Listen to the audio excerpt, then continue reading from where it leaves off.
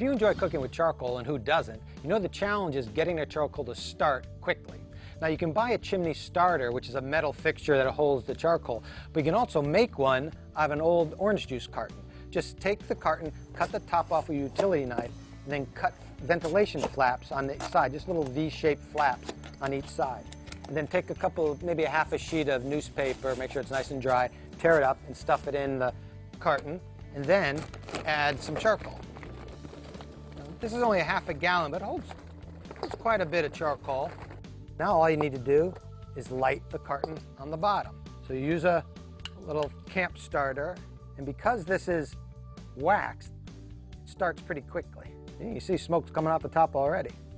And now once that starts burning, the fire will rise up through there, and in 10 or 15 minutes, without using any charcoal lighter fluid, you'll have a nice hot fire. Now that I've got the fire started, where's Danny with those steaks?